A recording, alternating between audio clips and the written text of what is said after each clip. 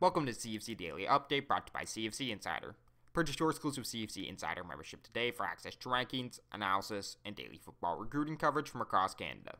Now, here's January 17th, CFC Insider headlines. The recruiting wire won't stop, and today we're chatting with CFC100 Ballantyne, who took his official visit at SMU. The CFC50 Catholic Central product has narrowed his list down to 6, and his commitment should be coming soon. The CFC60 Spotlight returns, and Kenneth Quinja out of View Montreal takes center stage in our first edition of 2019. The class of 2020 prospects should be highly coveted on the trail, but is focused on bringing home the Bull Door first. How important are academics? You should already know the answer, but in case you need a reminder, we've got the details in our recruiting tip of the day. Even though it's common knowledge, many struggle to stay on track, so make sure you're not the one getting left behind.